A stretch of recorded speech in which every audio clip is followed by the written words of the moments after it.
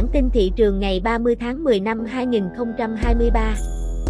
Đánh mất mốc 1050 ngay phiên đầu tuần, Việt Nam Index giảm 18 điểm. Áp lực bán quay trở lại và duy trì xuyên suốt phiên giao dịch khiến cho thị trường chìm trong sắc đỏ, lùi về khu vực 1040.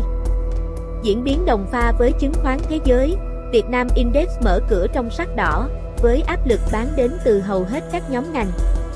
Trong hơn 1 giờ giao dịch, thanh khoản bán chủ động được ghi nhận chiếm đến hơn 65% tổng thanh khoản thị trường, khiến cho chỉ số chung mất điểm nhanh chóng, lui về khu vực 1050.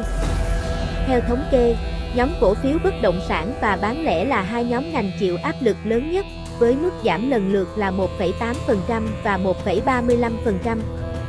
Thêm vào đó, việc giảm điểm của 25 mã cổ phiếu vốn hóa lớn thuộc Việt Nam 30 cũng đã tạo tác động tiêu cực đến thị trường. Phiên chiều tiếp tục ghi nhận sự rung lắc khi chỉ số chung liên tục biến động nhanh với biên độ lớn. Thanh khoản mua chủ động xuất hiện trong đầu phiên chiều, vẫn khá thưa thớt và chưa thể giúp thị trường đảo chiều, lấy lại sắc xanh. Giao dịch khối ngoại cũng là điểm trừ của phiên, khi liên tục bán ròng với thanh khoản 261 tỷ, tập trung bán PHM, TCB, HPG. Kết phiên, Việt Nam Index giảm 18,22 điểm, tương đương với 1,72%, xuống 1042,40. Tương tự Việt Nam Index, HNX Index đóng cửa tại 211,34, giảm 6,7 điểm. Về góc nhìn kỹ thuật, Việt Nam Index kết phiên hình thành nến đỏ giảm điểm, lùi sát về khu vực 1040.